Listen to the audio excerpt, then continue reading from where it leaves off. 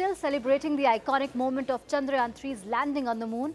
I'm guessing the answer is yes. ISRO is now going to launch India's first mission to understand the Sun, the largest object in our solar system. It's so big that it can fit over 1.3 million Earths in it. Everything in our solar system revolves around the Sun. Nothing could live on the Sun, but it's the only reason why life exists on Earth. It is worshipped, feared, and studied. Who can forget Here Comes the Sun by the Beatles? Now, ISRO is all set to send its spacecraft to take the next leap. On the whole story, let me tell you about Aditya L1. It will be launched at 11:50 a.m. on September 2nd from Sriharikota in Andhra Pradesh. The Sun is about 150 million kilometers away from Earth. No, we're not going to land on it because it's impossible to do so, as the Sun doesn't technically have a solid surface. It's a giant ball of gases and it's really hot, 15 million degrees Celsius. Instead, ISRO will place a spacecraft at the nearest point from Earth. The spacecraft will be placed in a halo orbit around the Lagrange point L1 of the Sun-Earth system, which is about 1.5 million kilometers from Earth. The advantage of this point is that the Sun can be viewed without any eclipses. There are a total of 5 such points.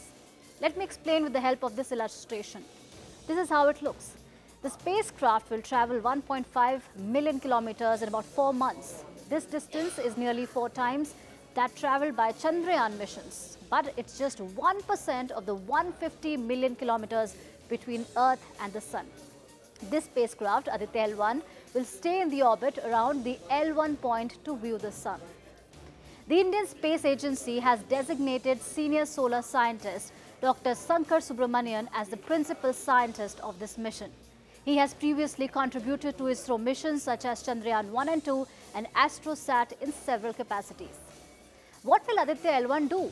It will study the Sun's atmosphere, understand its impact on Earth's climate patterns, and study solar winds that can cause disturbance on our planet. Let me tell you more about the Sun. It's fascinating. It's about 100 times wider than Earth, 4.5 billion years old, and is approaching the halfway point in its life cycle. Everything has a life cycle, even the Sun has it. Without the Sun's heat and light, life on Earth would not exist. It drives weather, ocean currents, seasons, climate, and makes plant life possible through photosynthesis. It takes light about 8 minutes and 19 seconds to reach Earth from the Sun. About 3/4 of the Sun is hydrogen. The Sun rotates around its own axis just like Earth. It rotates counterclockwise and takes between 25 and 35 days to complete one rotation. How hot is it? The Sun has varying temperatures depending on the layer. The core of the Sun is its hottest part, reaching 15 million degrees Celsius. According to NASA, that's why it's really difficult to go near it. Humans can't land on the Sun, as I said, because it is impossible. The nearest someone could come to it was NASA's Parker probe when it entered the Sun's atmosphere for the first time in 2021. The Parker solar probe survived a 3-year journey and a roughly 2 million degree Fahrenheit environment to do what was previously thought impossible. It entered the outermost layer called the corona, which is millions of degrees hotter than the Sun's surface. Only 2 other space agencies have had their spacecraft reach L1 or the Lagrange point, USA's NASA and the European Space Agency, ESA.